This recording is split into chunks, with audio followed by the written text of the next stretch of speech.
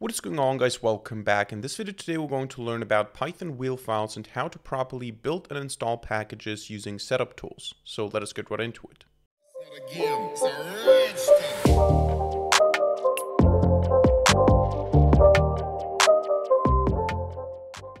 Alright, so wheel files are essentially just Python packages. Every time you open up your command line to install something via pip, so for example when you say something like pip or pip3 install numpy or pandas or something like that, you're actually installing a wheel file. And you can see that this is the case by going to py, which is the platform where you have all the packages for pip, and you can go, for example, to numpy, and for each package you will find this download file section here. And when you click on it, you can see we have a source distribution. This is just the source code here in an archive, and then we have the build distributions, and all of those are wheel files, so WHL files, as you can see here.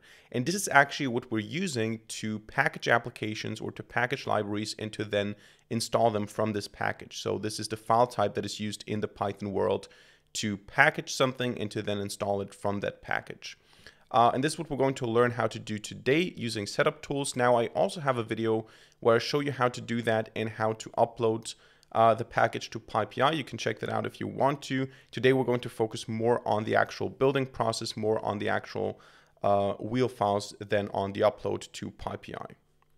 So this here, for example, now is a simple calculator wheel file. Now, once you have a wheel file package, and we're going to learn how to do this here in a second, once you have an actual wheel file in your directory, what you can do is you can just open this up, for example, in your file explorer. You can open up a terminal at this location, CMD on Windows or the terminal on Linux and Mac, and then you can just go ahead and say pip3 or pip install, and then you can just use the wheel file instead of specifying some name that is known to PyPI. So I can just say calculator 01 and so on dot wheel or dot WHL. And this would install the package on my system. I can then also remove it again. I'm going to show you how this works once we build our own wheel file. Now, in general, the package can be either an application or a library. So you can either have a module that or a package where you have some functionality that can then be used by other scripts via imports, or you can have a full application where you say, okay, this is not just some, those are not just some functions. I actually have something that can be executed in the command line. And when you install the package, you can use the tool in the command line. So we're going to start with a simple library first. For this, we're going to define, we're going to create a directory called calculator. And then we're going to also say that we want to have or first of all, let's actually code the calculator app. So we're going to say calculator.py. And we're going to define some very basic functionality here. Nothing fancy, just a simple def add x and y is going to return x plus y. We're going to do the same thing for subtraction. So sup, and for multiplication. Now for this, we're going to, of course, say this, and then we're going to also say def division, x and y. We're not going to do any exception handling here. So if you pass 0, it's your own fault. Actually, this is multiplication. And that will be our package now. This is what we're going to build. Now, in order to do that, we're going to also create an init.py file. I also have a video on init files, what their role is and what they do. Basically, we're going to define the imports here. So from .calculator import add sub mul and diff.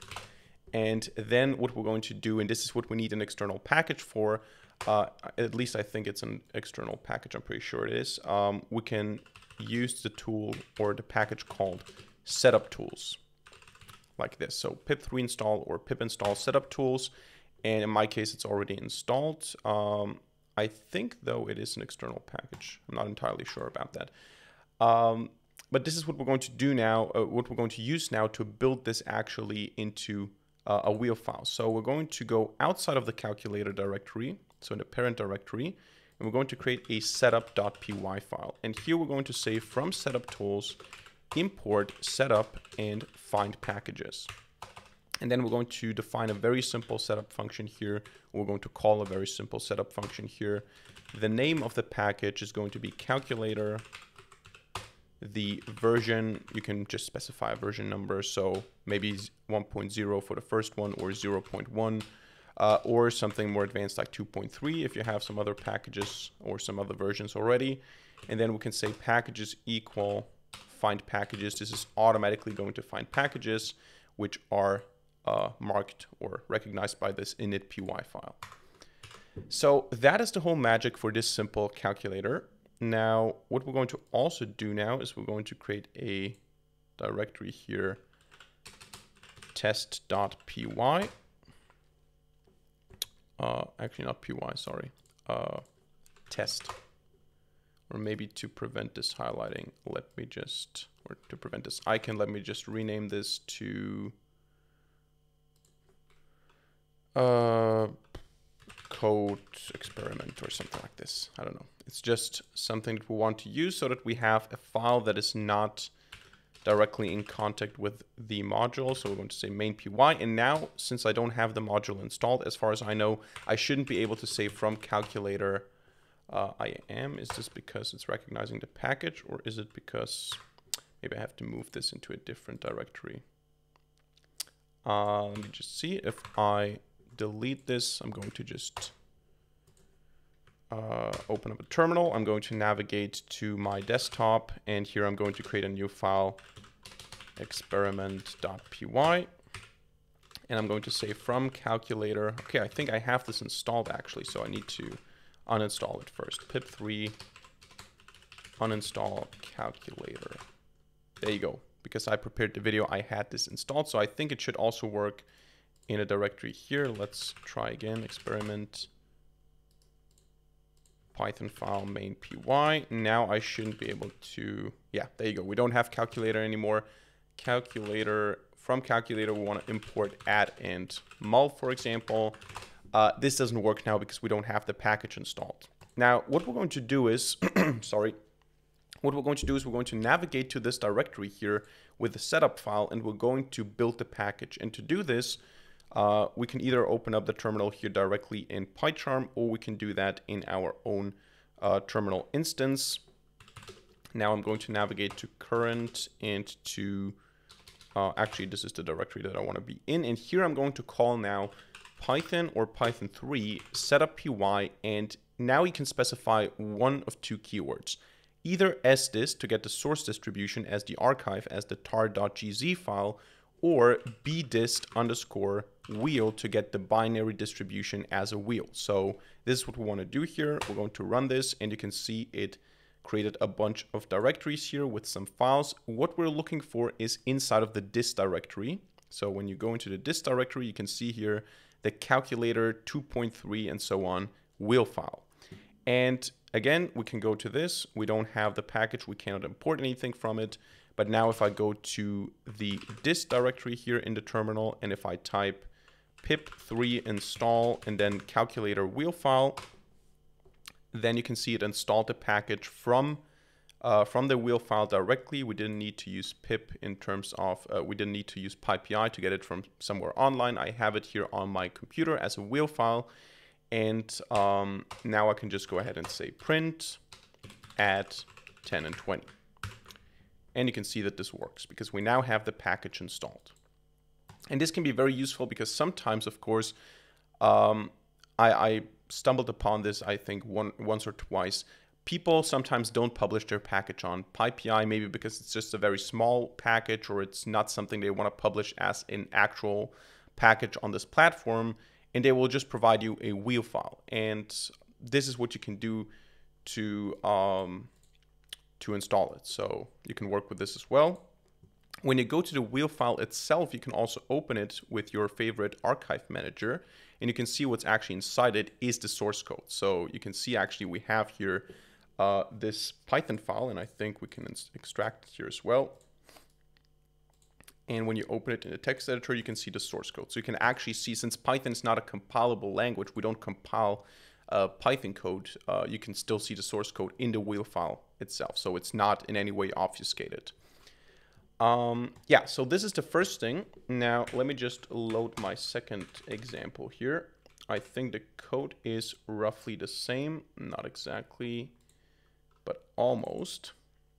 Because now what we want to do here for the second example is we want to not just install a package, we want to install an application. So when I say pip3 install calculator whatever .wheel, I don't want to have just this library that I can use here with from calculator import. I want to have an application that I can run in the command line by saying calculator like this.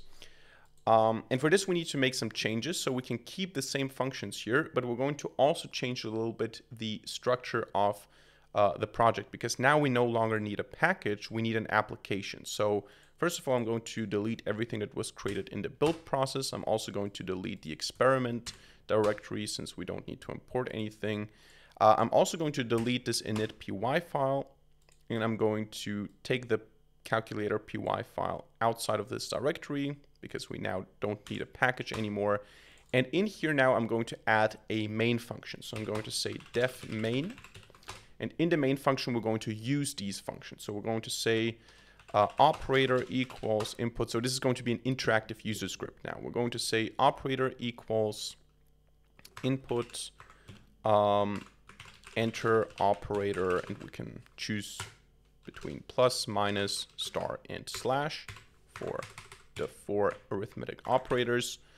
We're going to say number 1 equals input, or actually we're going to say float input first number, and then number 2 is going to be second number, like this. And then we're going to just do a basic if-else tree with the operation. So if operator equals plus, then we're going to say result equals number 1 plus number 2. Then we can copy this, we can paste this, we can add an L in front of the if. And then we're going to say minus here and minus here. And then we're going to paste this, and we're going to paste this one more time. And we're going to replace this here with a star, this here with a star as well, this here with a slash, and this one as well. So that is that, and then we're going to just print the result like this. So nothing too fancy, nothing too complicated, just a basic main function that uses all of this. And then we're going to also, of course, run this because this is now just a function. If underscore underscore name underscore underscore equals underscore underscore main underscore underscore, then we call the main function. That is the whole magic behind our script. And what we need to do now to treat this not just as a package, but also as an executable, as a runnable script, as a runnable command in the command line, is we have to make some changes in the setup.py file. So first of all, we're going to keep the name the same. We can keep the version the same if we want to. But now we're going to specify here pi underscore modules because we changed the structure. We're going to say pi modules is going to be a list that contains calculator. And then we're going to say that the entry points, and this is the actual magic here. I'm constantly mistyping.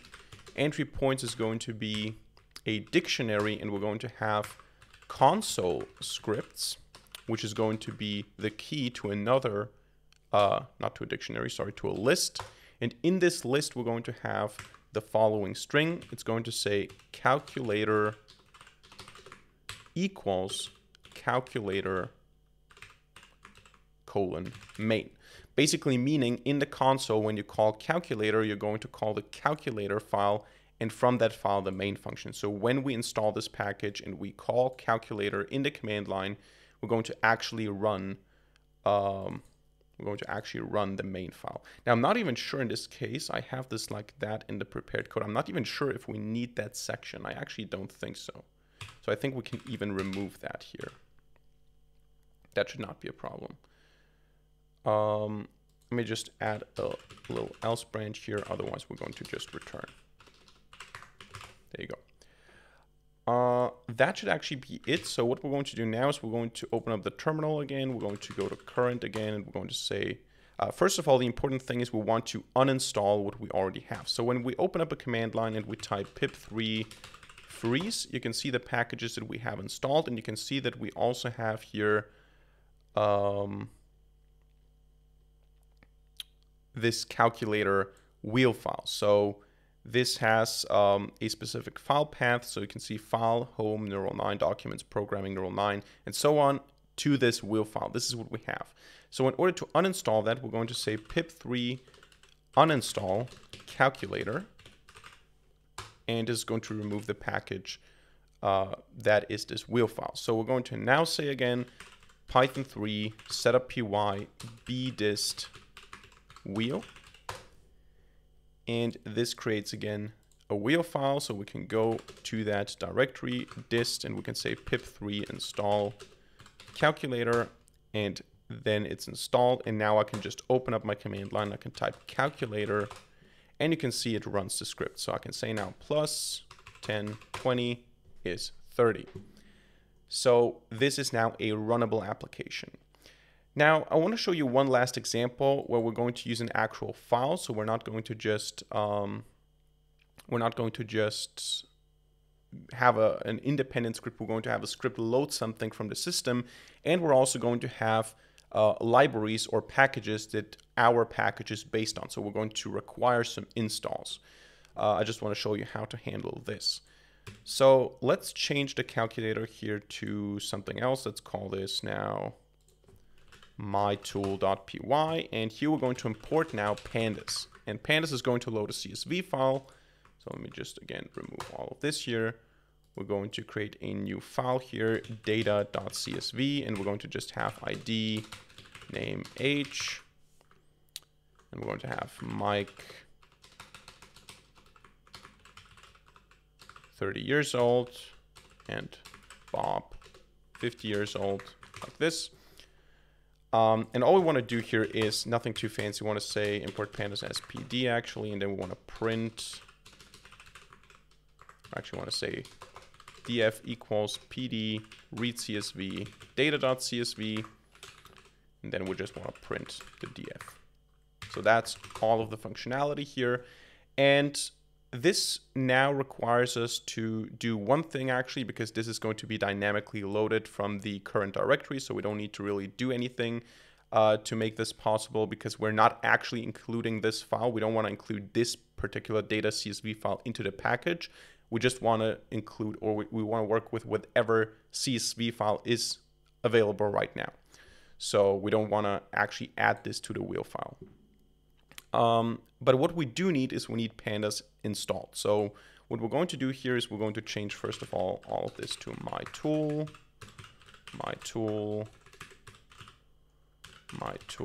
and mytool. And of course, for this, we need a main function. There you go. And now what we're going to add here is we're going to add, let me just see that I'm not missing something here. There you go. We're going to just add a simple keyword here, and that's all we need. And the keyword is going to be install underscore requires, and this is going to be equal to a list. And here we can list all the packages like in a requirements.txt file. So we can say either just pandas, or we can say pandas equals 1 point star to say we don't want to have pandas 2, but get the highest version of pandas 1 point something. That would be what we're doing here. So now I can actually go ahead and I can say pip3 uninstall, first of all, also the calculator again. We also want to uninstall pandas now, because now we don't have pandas anymore on the system. We are not able to run this file anymore once it's updated, I think. Does it recognize that pandas is no longer here? There you go. No module named pandas. You can also see now it has this red underlining. But now if I go ahead and I build the tool, so if I, which one is the terminal I need? This one. If I go now to this directory here, let me just increase the font size a little bit. If I now say Python 3 setup.py and then bdist underscore wheel, and if now I go to dist and I say pip3 install my tool, whatever, wheel file. Then it installs everything. You can also see it installs pandas now. So now I have pandas installed as well. So you can see now that once the indexing is done, it's going to recognize pandas is installed again, because my system depends, or not my system, my package depends on pandas, which is why it's installed. And now I can just go anywhere and I can run my tool. So here, of course, it takes the CSV file that's available in this directory. If I go to my desktop and I say my tool, it will say no such file or directory, because in this directory that I'm running this tool in, we should have a data.csv file. So that is how this package works. So that's it for today's video. I hope you enjoyed it and hope you learned something. If so, let me know by hitting the like button and leaving a comment in the comment section down below. And of course, don't forget to subscribe to this channel and hit the notification bell to not miss a single future video for free. Other than that, thank you much for watching. See you in the next video, and bye.